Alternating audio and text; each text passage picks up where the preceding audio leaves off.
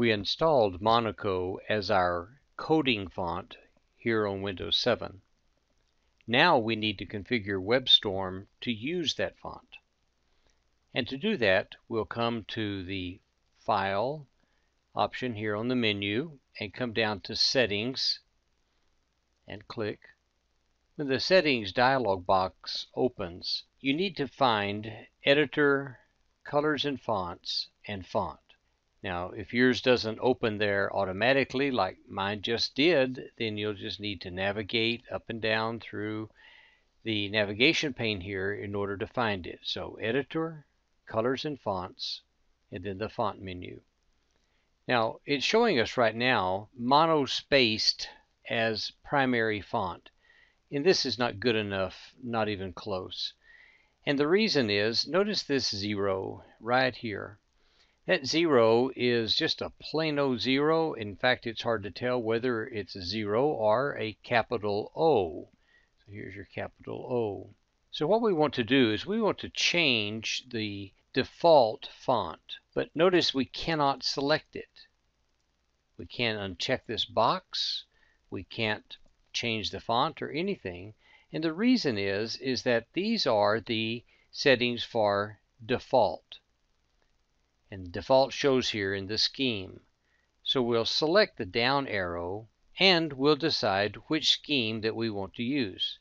Now right now I'm showing only the default, but you could select any of these other color themes and it would be exactly the same.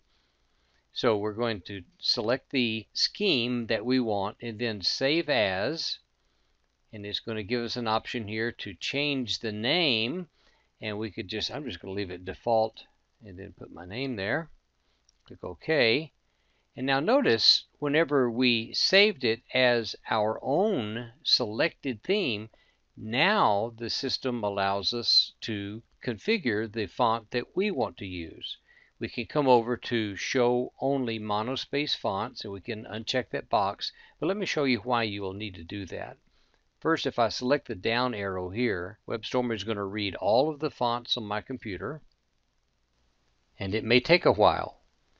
But notice that Monaco is not one of the listed monospaced fonts.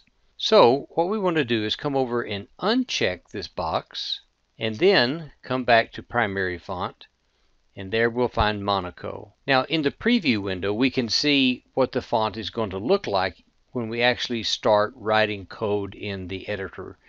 So what we'll do here, I'm going to increase the font from 12 to 14 because I like to see it just a little bit larger.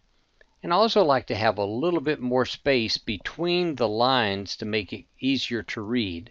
And of course, the size of the font, line spacing, these are all up to you. But notice the difference here now. Now I have a slashed 0, and I will never confuse that with just a plain old capital O. And so using Monaco is a great way to have disambiguation between the fonts and some of the other characters. So we've selected Monaco as our font. We'll click Apply, and then we'll click OK. We're back to our editing window, and we're ready to go to work.